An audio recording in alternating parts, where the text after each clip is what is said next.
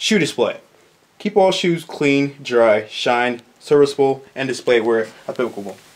Find them becomes unserviceable, bringing to this flight commander or CTA's attention. All shoes must be tightly laced, means shoelaces must be pulled close as tightly as possible without being laced. Order of display. Occupants 1 and 2 will ground each shoe so the heels are grounded closest to the wall. Occupants 3 and 4 will ground heels to an imaginary line drawn from the front of the closet to the rear of the closet and the front of the occupant 1 and 2 shoes.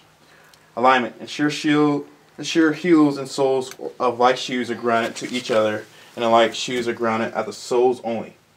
Keep shoes as perpendicular to the imaginary line as possible. Combat boots go first with the loops.